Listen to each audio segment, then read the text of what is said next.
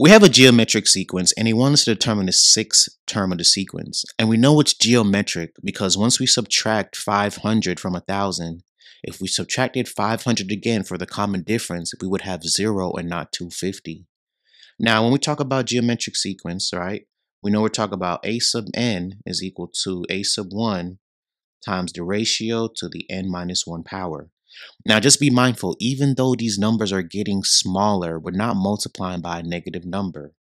We know that our common ratio is just multiplying by 1/2. 500 is half of 1,000, 250 is half of 500. So when we want to find the sixth term in the sequence, right, first term is 1,000, common ratio is us multiplying by 1/2, and we're going to do 6 minus 1, right? Because we know this n is 6. We're looking for the sixth term. So a sub 6 is equal to 1,000 times 1/2 to the fifth power.